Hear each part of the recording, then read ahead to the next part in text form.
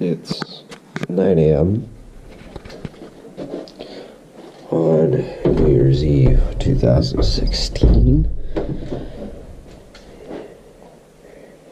We got a car. Let's see what we got here already.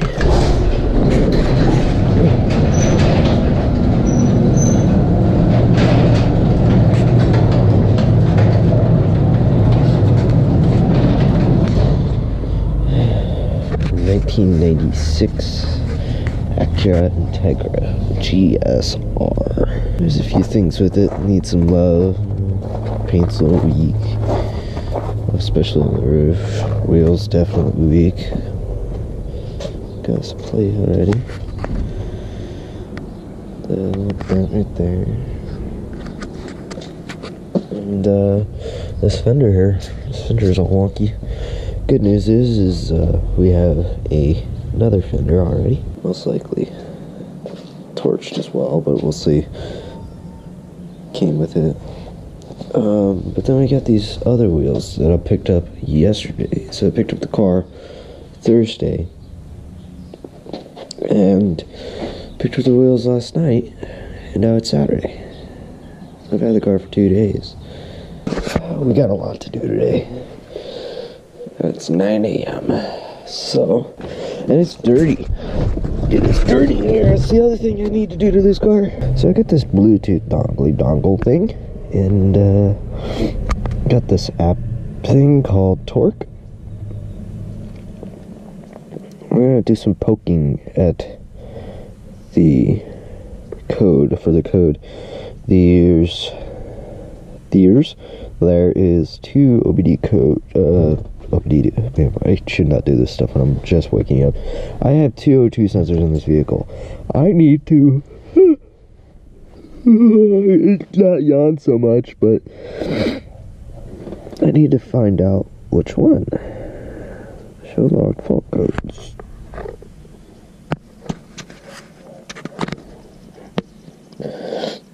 Which is P0135. Bank 1, sensor 1. Okay, so it's the front one. Alright. There was not a lot of purpose in playing mix and replace if this was going to be Bank 1 sensor 2 or whatever the other computer's different options. Basically, if it has a 2, it's the rear one. If it's 1, it's the front. Most likely. So, as you can see, it's a little chilly out here for New Year's Eve in Arizona. But, yeah. Let's get some jack stands out and get this party started. Get a new T sensor in this pig.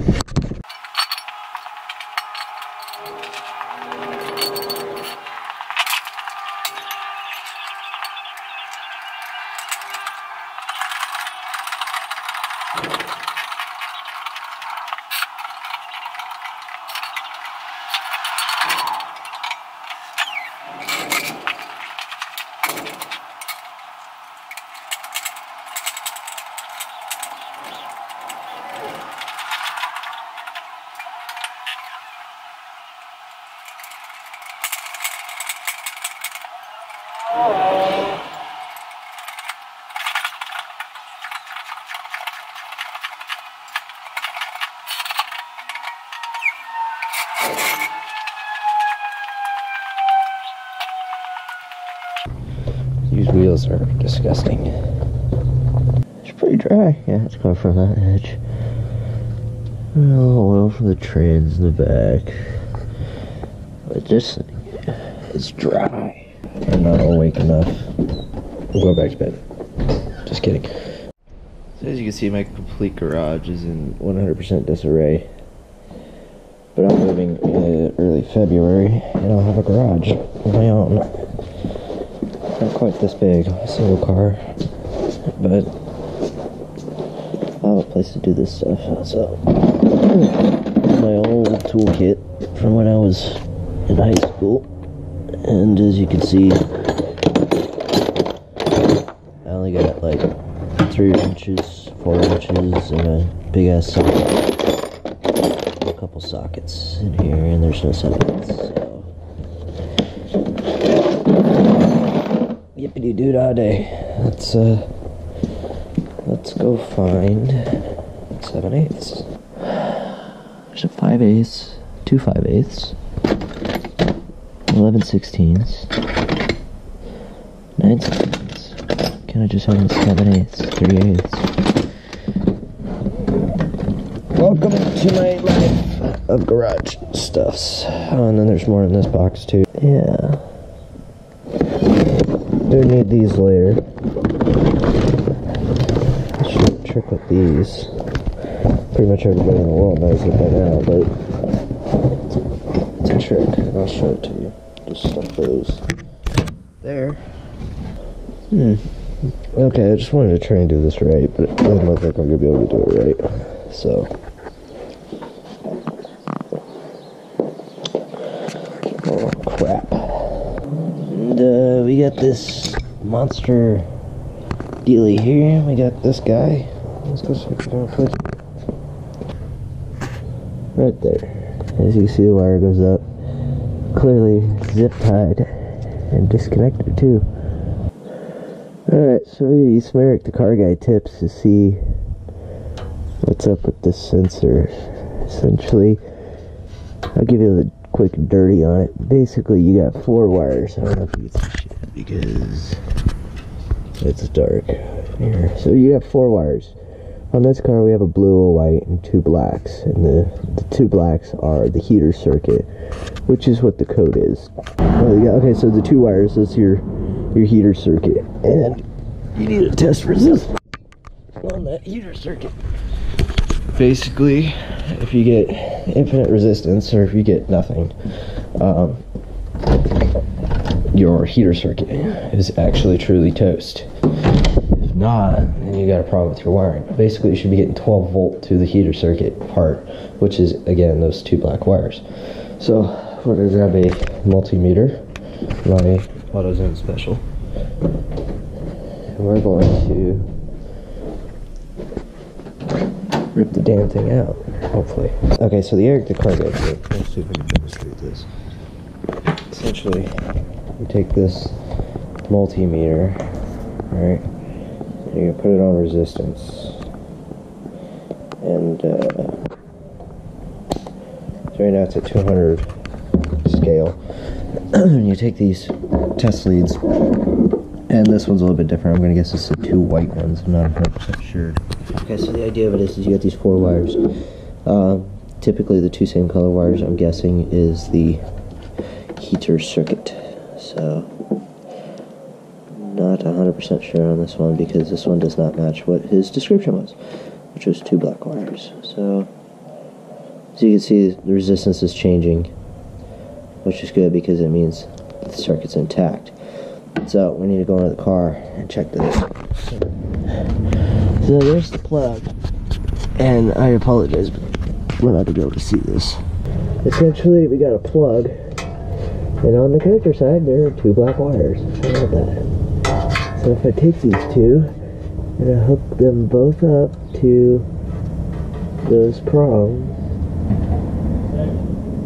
now I can't see my reader. Why don't you look at that?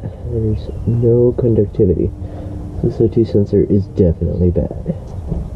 The heater circuit is, I think. That looks 100% like Eric the Car Guy's example. So all I did was test on the connector side. There's 2 black wires. It's the heater circuit. Put some probes in there, checked the resistance, and it's yeah, it's bad. So what we need to do is we need to get this off, but as you can see, there's some flashing that's been pulled up for whatever reason. Maybe if I bend these back, I can get the crescent in here. So let me grab some pliers and give it a shot. Alright, we're back into the car. We're just gonna go through it, figure out why in the hell anybody would do this to this flashing, because this flashing didn't do anything to hurt no one. This is not gonna work. So you can see, I might be able to see, I don't know.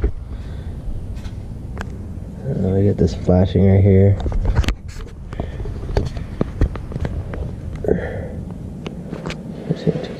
can't see on the screen. O2 sensor, metal flashing, more metal flashing back here.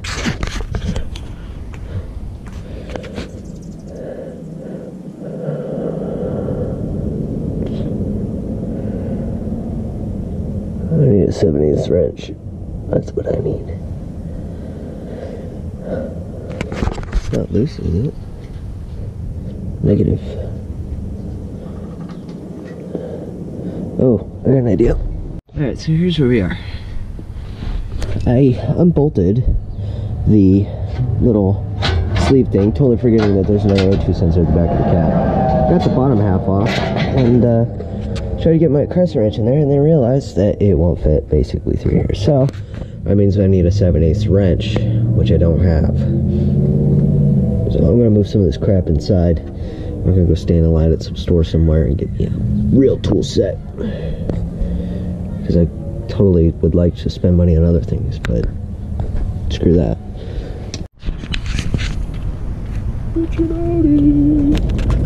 Ooh, that's cool.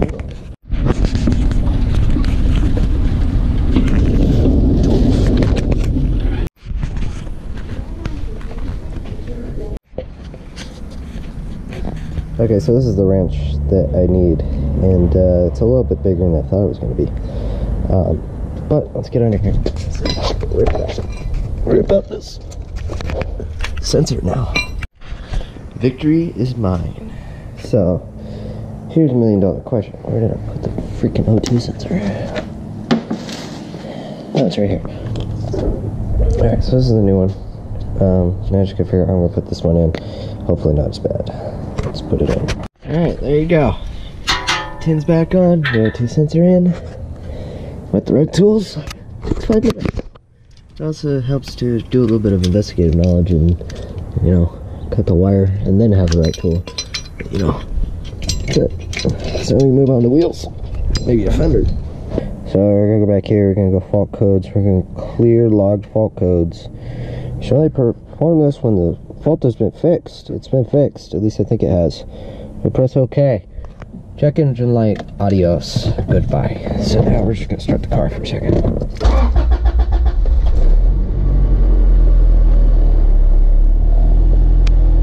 Check engine light.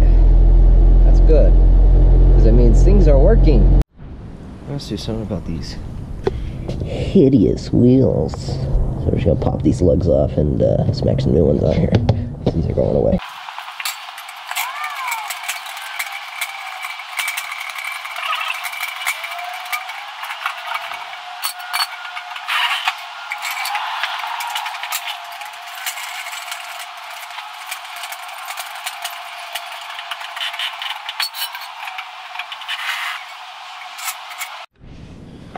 Alright, so my camera died. I put the wheels on. What else did I do? Started poking and prodding at all the essential stuff.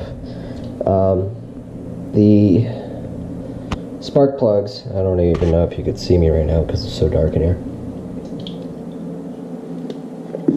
Spark plugs are totally fried. Gapping them wouldn't even make a difference because the electrode's completely smoked. The windshield wipers are smoked as well.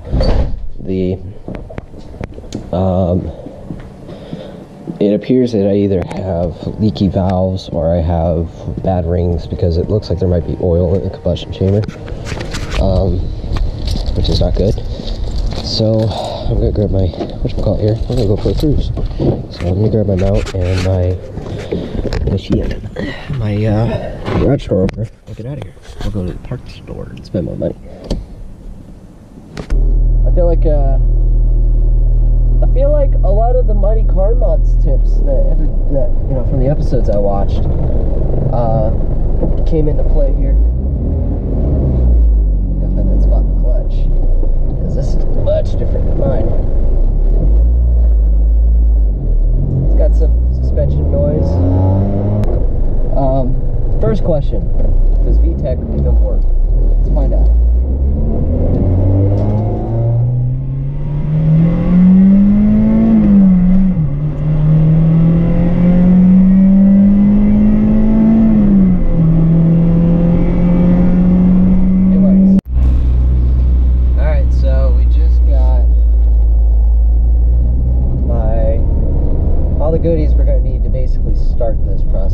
sure I have simple green at the house to do the degreasing of this freaking interior. I think I've got a bucket. Pretty sure I've got a bucket. Right now we're just pulling the cover off. I think I already got this one loose. Yeah. Here's my spark plug dealie. The first thing we're going to do is do compression tests because you have to be at operating temp, and guess what? We're there. So, get our spark plug out of there, and I'll show you the difference. Definitely see that the left one's worn down more than the right one, so gapping it probably could have got me there, but for as cheap as like 15 bucks, you can really make a big improvement on your vehicle's health. But we're not going to put this plug in yet.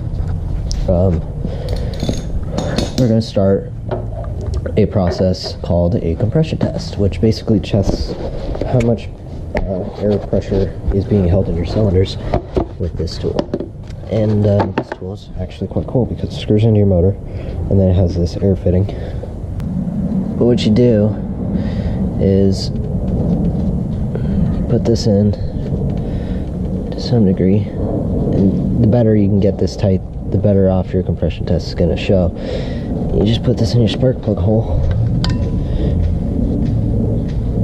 I can't tell if this is even turning at this point. It's not.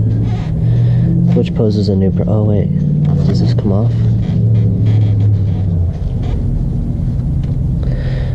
And I want to make sure. I also got some coolant coming out now. I don't know why, how, where, who, from, what. I'm not exactly sure how you're supposed to use these because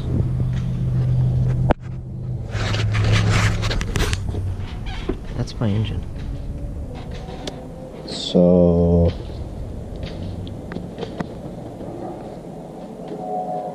I don't know. Coil, thread, finger tight. Hold the compression tester to the spark plug hole. Crank the engine until the highest reading is obtained, usually for 3 or 4 revolutions. Okay, so yeah, you don't crank these in, so finger tight it is. Or I guess tube tight. Tube tight. It's funny. At least it is to me.